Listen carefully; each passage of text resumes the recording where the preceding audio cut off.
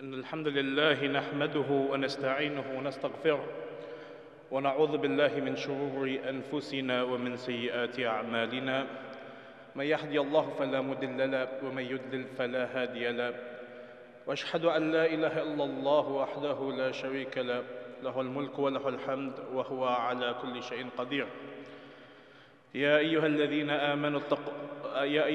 آمنوا حق تقاته ولا تموتن إلا وأنتم مسلمون يا أيها الناس اتقوا ربكم الذي خلقكم من نفس واحدة وخلق منها زوجها وبث منهما رجالا كثيرا ونساء واتقوا الله الذي تساءلون به والأرحام إن الله كان عليكم رقيبا يا أيها الذين آمنوا اتقوا الله وقولوا قولا سديدا يصلح لكم أعمالكم ويغفر لكم ذنوبكم ومن يطع الله ورسوله فقد فاز فوزا عظيما أما بعد. We praise Allah Subhanahu wa ta'ala, we glorify Him, we beseech Him, we implore Him for His countless blessings, His countless ni'am, His countless hasanat and barakat that He has bestowed upon us almost all the time. No, not almost. 2020 was a very interesting year. I think all of us can agree. I can certainly agree. It was a year that we can't really describe it because it was just so insane. 2020 was a time of uncertainty, and we're still in some of that uncertainty right now. Whatever you want to call it, people dying, people losing their jobs, a raging pandemic, political non-structure, anything really, you can add it to the list of what really went on in the year 2020. So alhamdulillah, we're in a new year. And we are still dealing with some of that hardship. And I think that we will always deal with some of that hardship because that is inevitable. And we should all know that as Muslims. Allah Subhanahu wa ta'ala told us in Al-Quran, وَلَنَبْلُوَنَّكُمْ بِشَيْءٍ مِّنَ الْخَوْفِ وَالْجُوءِ وَنَقْصٍ مِّنَ الْأَمْوَالِ وَالْأَنفُسِ وَالثَّمَرَاتِ وَبَشِّرِ الصَّابِرِينَ الَّذِينَ إِذَا أَصَابَتْهُمْ مُصِيبَةً قَالُوا إِنَّا لِلَّهِ وَإِنَّا إِلَيْهِ رَاجِعُونَ. That those people, Allah Subhanahu wa ta'ala will test us with loss of food, loss of resources. We won't have food or fruits, loss of resources. We will experience loss of life, death. We will be tested in a way that we will just have multiple hardships upon hardships upon hardships, a barrage of hardships. But then Allah Subhanahu wa ta'ala tells us, blessed be the patient. Blessed be the people who persevere with patience during these hardships.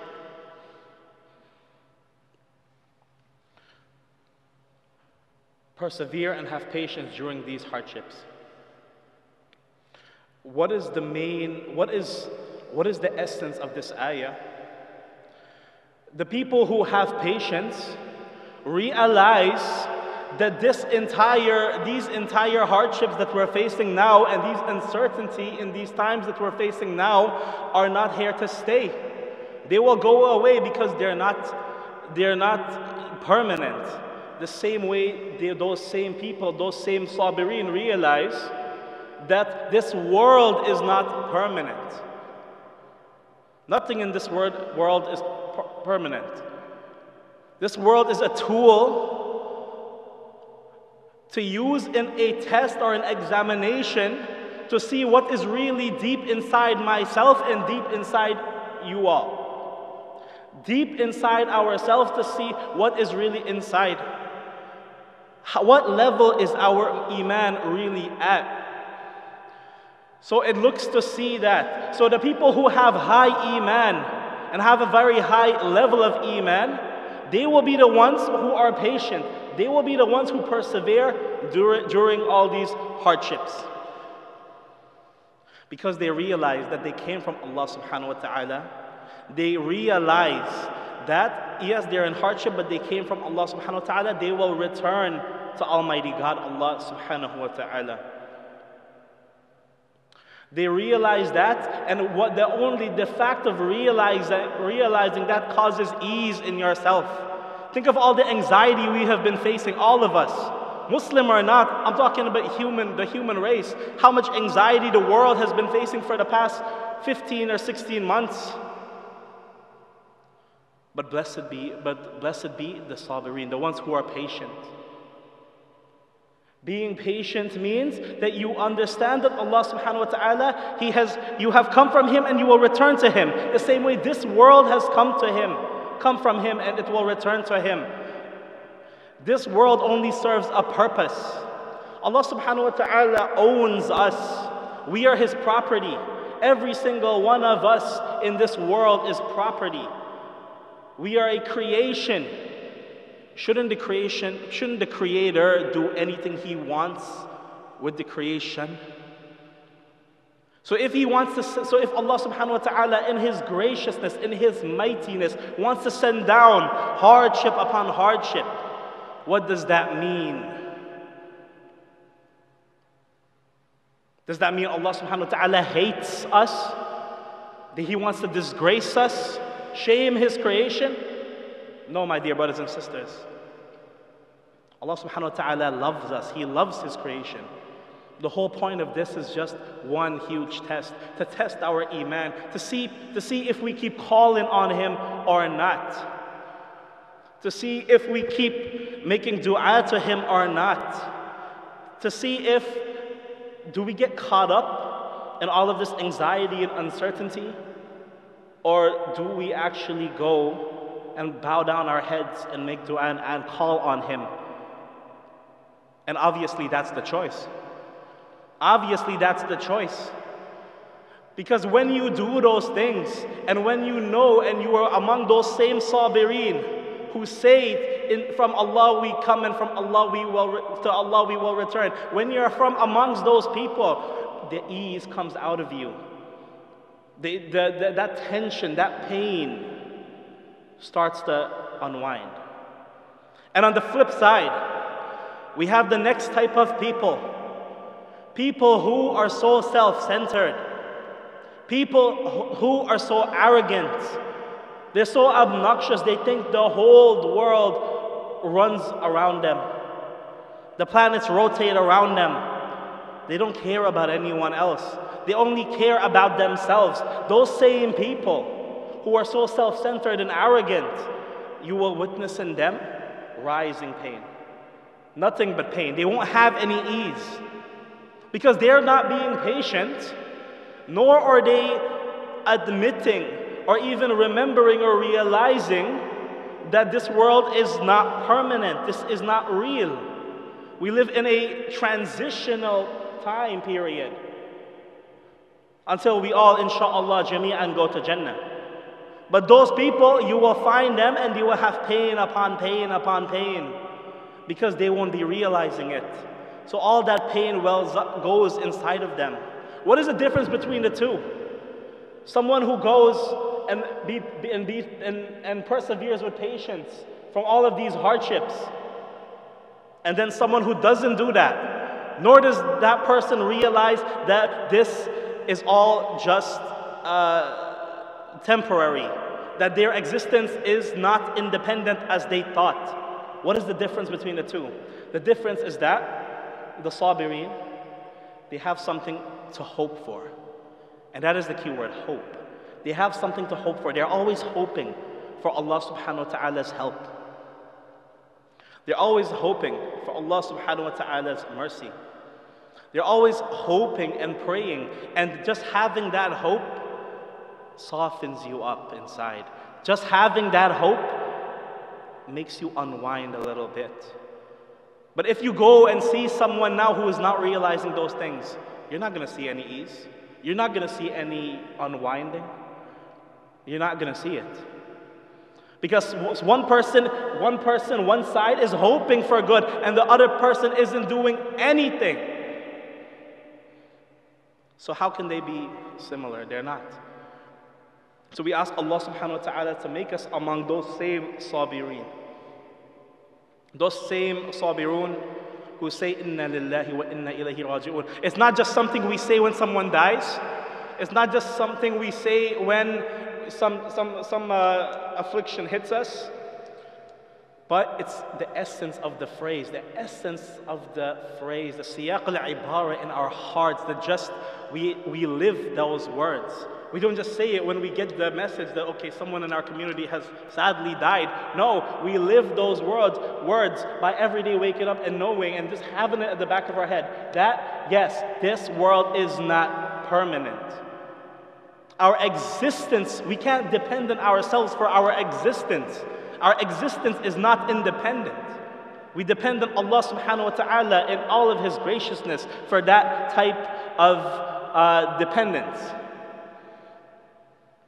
So we ask Allah Subhanahu wa Ta'ala to make us among those who realize that, to make us among those same sabireen, make us among those same people who know the truth and who has ease and who can unwind and not have increased pain during these uncertain, unconventional times.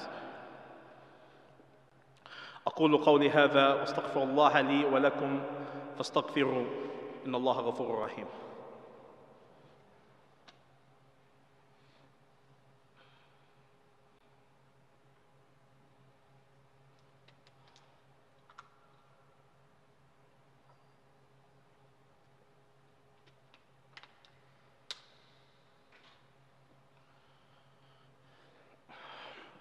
الحمد لله رب العالمين والصلاة والسلام على أشرف الأنبياء والمرسلين سيدنا وحبيبنا ونبينا ومولانا محمد صلى الله عليه وآله وسلم رب اشرح لي صدري ويسر لي أمري واحلل عقدة من لساني يفقه قولي.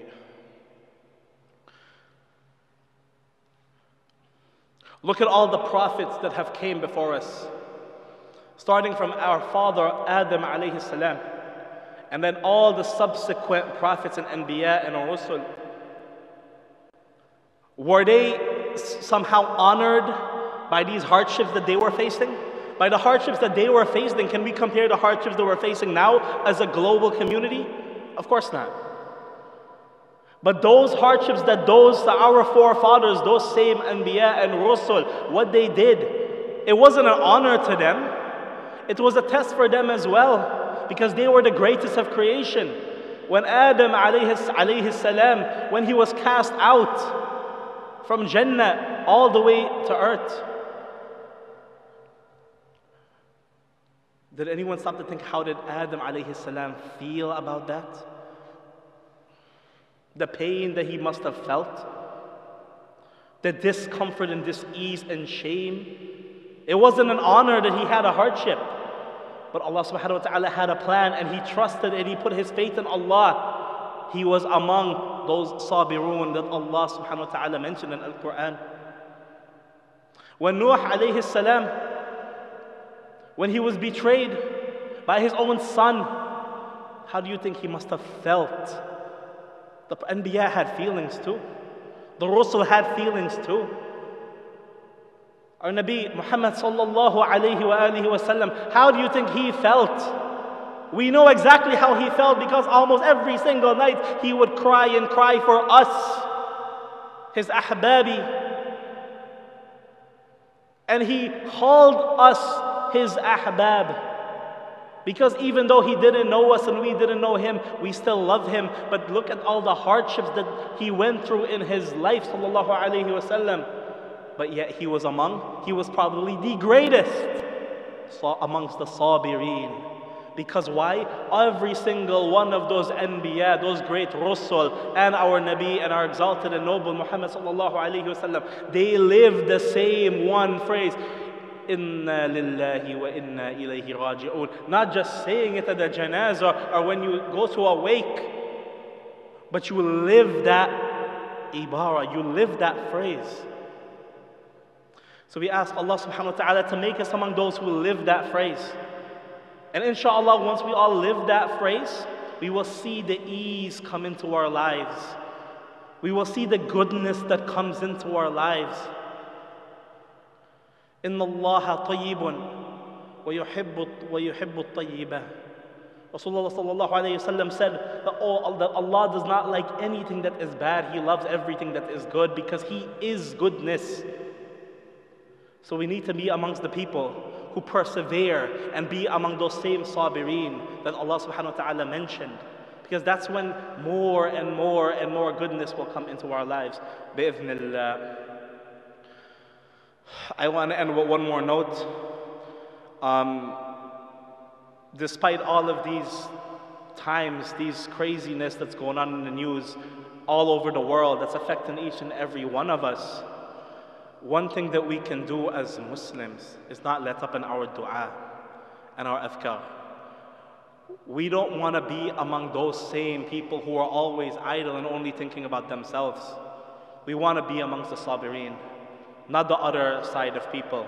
The other side of people who are self-centered and who don't care about anyone else, who thinks that the world and the planet revolves around them, who are obnoxious and arrogant. If the year 2020 showed us anything, it showed us that we are not as tough as we thought as a human race. And we're not. We are dependent on the help of Allah Subhanahu wa ta'ala. We are dependent on Him to exist. We are dependent on Him to live. We are dependent on Him to prosper. And we are dependent on Him to prosper again in the akhirah bi'ithnillahi ta'ala. All of us. So may Allah Subhanahu wa ta'ala bless us, protect us, preserve us, and make us successful in this life, in the life hereafter, and raise us to a more spiritual, a higher spiritual and exalted status in this life and in the next, bi'ithnillahi ta'ala. And may Allah Subhanahu wa ta'ala save us from Nar Jahannam and grant us His Jannat al-Firdaus. أقول قولي هذا واستغفر الله لي ولكم فاستغفروه إن الله غفور رحيم. أقيم الصلاة.